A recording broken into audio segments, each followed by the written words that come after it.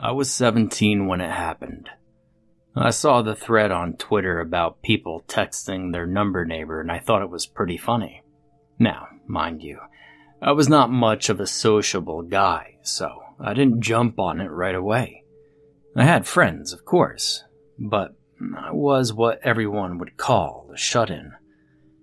I didn't go out on Friday nights to party with my friends, or at least, not in the way normal, average high schoolers do. I remained at home and had a LAN party instead with them, whereas we played a game together until the wee hours in the morning. I lived on Monster Energy drinks and sun chips. It was a good life. I didn't realize how lonely it was until one of our friends, they left the group because he'd met a girl.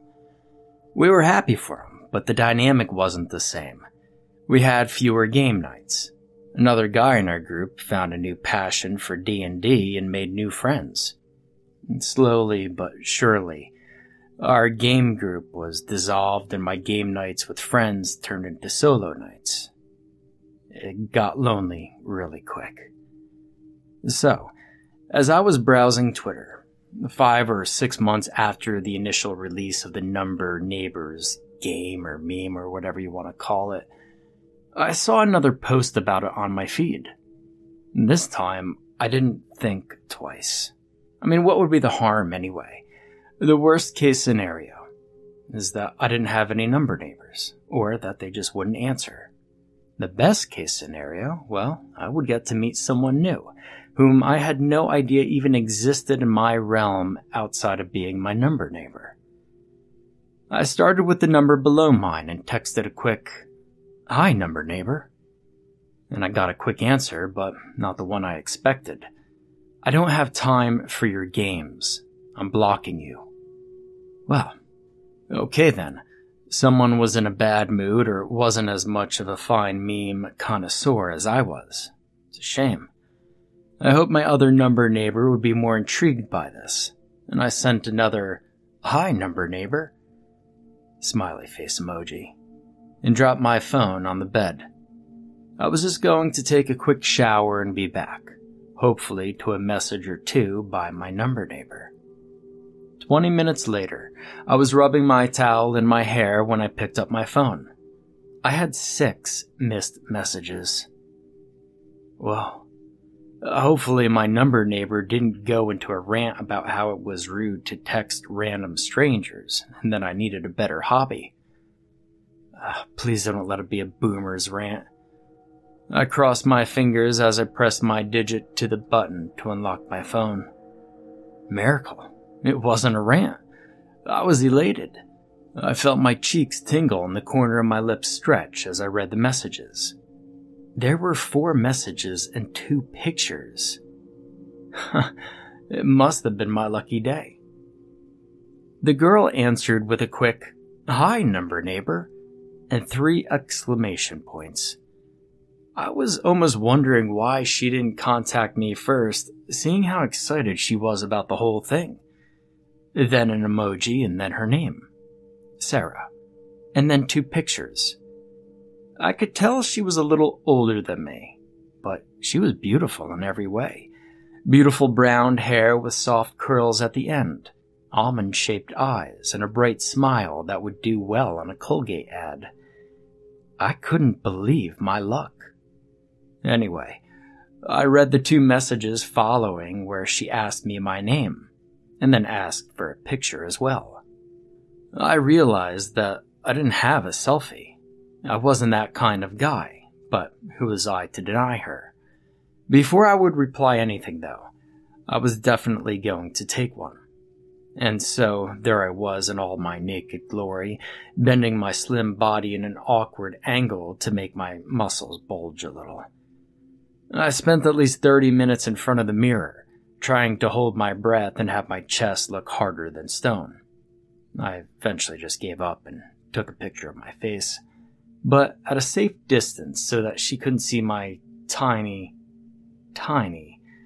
zits sitting on my chin. I was one of the lucky ones who didn't have a lot of acne, but I still had tiny red dots here and there. Hi, number neighbor. Sorry it took so long. I was in the shower and forgot to check my phone when I got out. It had nearly been an hour since her last message. My name's David. Here's a quick pic I took just for you. Simple enough, and it didn't let on that I squeezed myself for almost 30 minutes to take a good pic for her. She responded back. Why didn't you take one of the 40 you took in front of the mirror? Winky face emoji. My blood turned to ice, and for a second, I was legitimately wondering if someone had been watching me. Then I received another quick text. My heart was in a vice, but this loosened the tension a little. Damn, girls were a bit too quick for me. Just kidding. Most people try to take a lot of pics before sending one. I had to scroll down my gallery to find 2 I actually liked for you. She nearly gave me a heart attack. I texted back. I was about to ask how you knew about that. Well, I could have been watching from the window, you know, she said. My eyes instinctively went to my window. It was late, and it was dark, and my room was on the 2nd floor. Plus, there are a lot of trees around my house, so unless she actually climbed a tree, sat on a branch, and stared with binoculars through my window, she couldn't see me. The stalker humor did put me off a little bit, though. And just then, she sent another picture, so I quickly forgot about it. Sure. From the 2nd floor. Good luck, Sarah. I sent a laughing, crying emoji to try to distend the atmosphere, and to try to move on and change the subject. I think I was asking her about her age, but it didn't seem like she wanted to drop the subject. Instead of moving on like someone normal, she commented about how some people were pretty good to climb, and said that she could be hanging by the tip of her fingers on the windowsill right now. She was pretty, but her sense of humor was kind of weird. I sent back a polite ha-ha, quickly realizing that texting my number neighbor wasn't as fun as I expected. It was time to cut it off. I told her that it was late and that I was tired, but that it had been a pleasure to get to know my number neighbor. I said something vague about her having a good life and ended with a nice, "Goodbye, Sarah," to make sure she understood I was putting an end to this conversation. Forever. And after that, I turned off my phone notifications and dropped my phone on my night table and went to go play Black Desert for the rest of the evening until late into the night. It was way past 2 a.m. when I finally got off my PC and prepared for bed. I brushed my teeth and did my nightly routine and came back to bed, but not without getting to my phone first. When I unlocked it, I had 64 new messages. 63 of which were from my number neighbor, and one from my mom imploring me not to go to bed too late.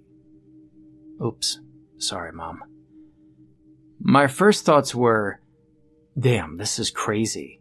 Who has time to text another person 63 times? I wanted just to trash them all and go to bed, block the number and move on. As much fun as Twitter made it seem, my 2 experiences with my number neighbors didn't go in the best direction. The first one was rude. The second one was outright crazy.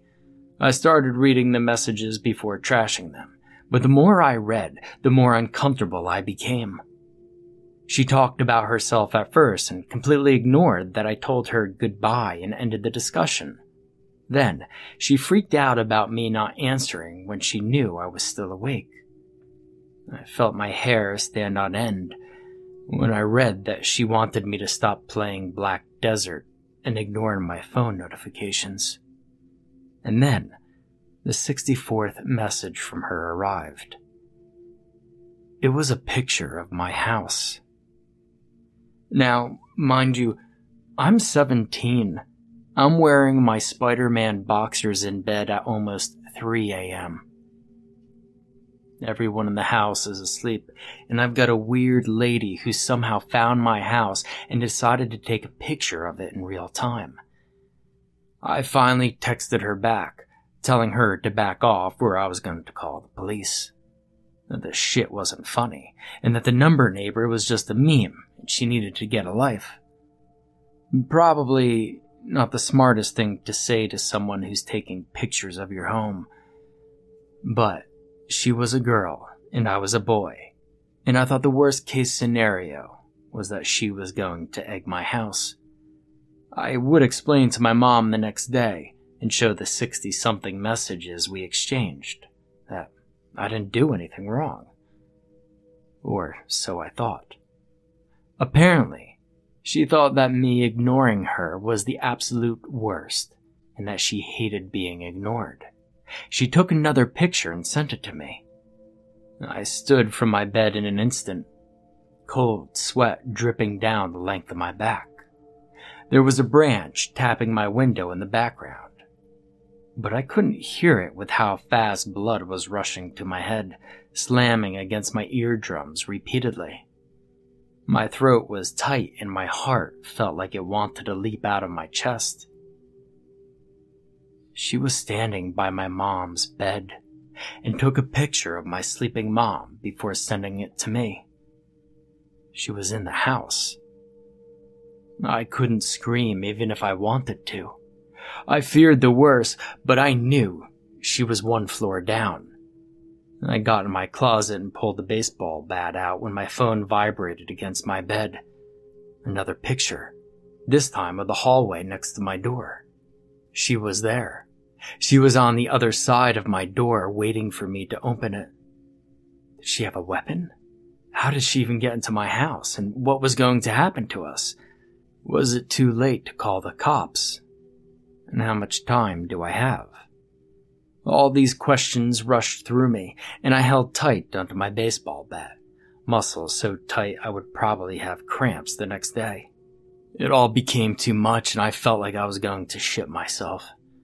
And then it happened very fast, just like in the movies. I saw the door handle shake, heard the noise of it being twisted very slowly. I moved toward the door and held the bat up, ready to swing it at a moment's notice. I held my breath for God knows how long. I didn't even notice I was holding it until the bat came crashing against her skull with a sickening, cracking noise. I slammed my baseball bat down on her ribs to release some adrenaline, and I felt my whole body turn to cotton. My body temperature rose exponentially and dropped just as fast, making me nauseous. I could see the blood on the ground, soaking the carpeting of my floor. I took a step back and called the cops, saying that I'd knocked out an intruder in my room with a baseball bat. As I called, I jumped over her body and rushed downstairs to check on my mom. God, my mom, I hope that she was okay. I hope there wasn't anything wrong with her, and I hope that that crazy girl didn't do anything to her. And all I wanted was to reach my mother's room and get out of the house as soon as possible. I wasn't sure if I'd killed her or knocked her out. I knew there was blood, but with a baseball bat to the head, everyone would be bleeding. Plus, I was boosted with adrenaline, so even if I'm just a weak gamer boy, well, she had to be out of it, right? When I entered my mother's room, I fell on my knees. My mother wasn't in bed. I heard the police sirens in the background, and the world around me started to spin. I climbed the stairs back up to the second floor very slowly, and it felt like an out-of-body experience. All along, I prayed to heaven and hell that I hadn't just killed my mother. By the time I reached her body, I already knew what I was going to find. In a puddle of her own blood was my mother, her leg twitching here and there, and I barely had time to turn my head that I vomited in the nearest potted plant I saw. My phone vibrated again as the police came in and found us. I checked it from the corner of my eyes. I told you I hated being ignored. I hurled again and threw my phone away from me as it burned in my hand. I started crying like a baby as they got my mother on a stretcher and carried her off to the hospital. The cops, well, they tried to talk to me, but I was too shocked to respond. I was taken to the police station and spent the night completely panicking about what had just happened. I had hit my mom with a baseball bat because of a goddamned crazy stalker. I only started to calm down 5 or 6 hours later when someone confirmed my mom wasn't dead. She had severe cranial trauma, but she was going to survive. I broke down in tears again and started telling my story. They called the officers on site, and they, fortunately, retrieved my phone, which corroborated my story. I went to the hospital to care for my mother until she woke up and apologized to her profusely. But she wasn't going to get out of the hospital before another couple of days, and I wasn't going to leave her bedside. And I knew that that girl was out there somewhere. That is, until the officers finally gave me some unsettling answers about my number neighbor. My number neighbor wasn't supposed to be an activated number. Its last owner had died over a year ago in a murder-suicide after a lover's quarrel. Apparently, she was a girl who hated to be ignored.